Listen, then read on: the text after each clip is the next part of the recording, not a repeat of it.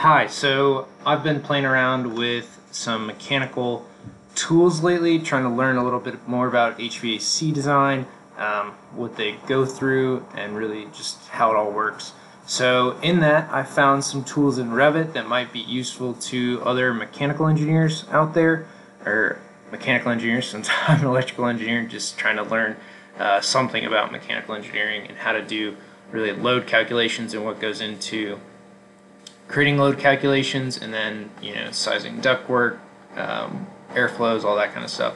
So within Revit, you got to create zones.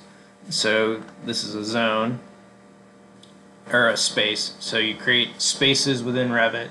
You can create zones as well for any of your HVAC types. So if you need to zone some air handlers or anything like that, you can do that within Revit as well. But create these spaces, they need to encompass the entire space, so you might need to adjust these up really to the ceiling plane so that they encompass everything, so that you're getting the right thing for this heating and cooling loads. So then once all that's done throughout the model, you'll go to this heating and cooling loads under the Analyze tab, and then it'll bring up this dialog.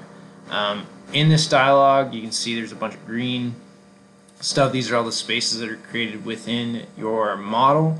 Now all this, I don't know exactly how a lot of this gets put together. I'm still learning it, but thought this would be useful to show. So you have your building type, you have your location, that's where I am, your ground plane.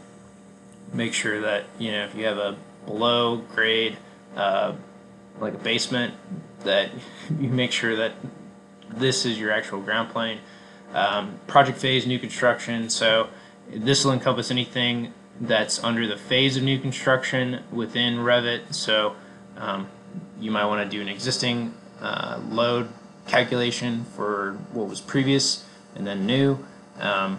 So again, you have all these different choices to make for it, and then under details, come here under spaces, and so for the reason this is called one space is that's the space number and then the space name, and they just default to space. So you want to make sure that your space name and room name are equal. I think there's some tools out there to make your space names match your room names. There's a few that I've gone and done this by hand.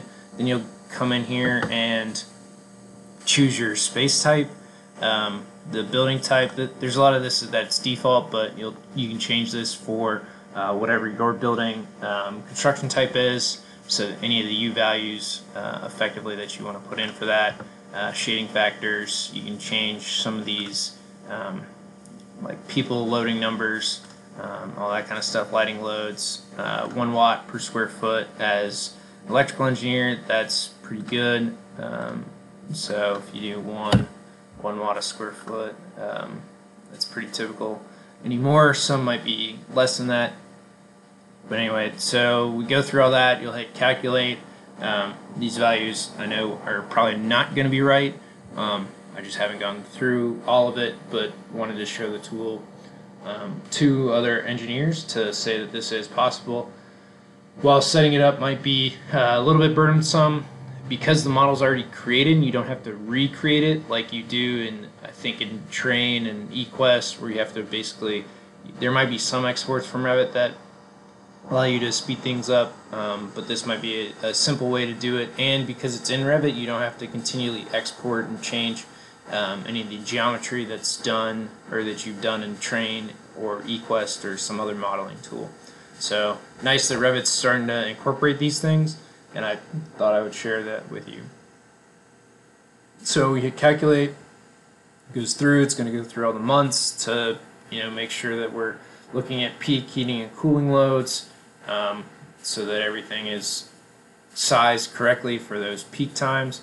So then you get this project report, again probably not right, but gives you an idea of what the output is.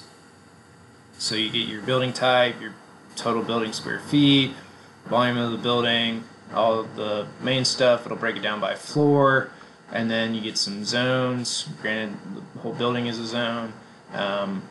all the cooling components, heating components, what those look like, and then it'll break it down by space, give you area, volume, peak heating, and cooling loads, both in BTUs per hour and CFM.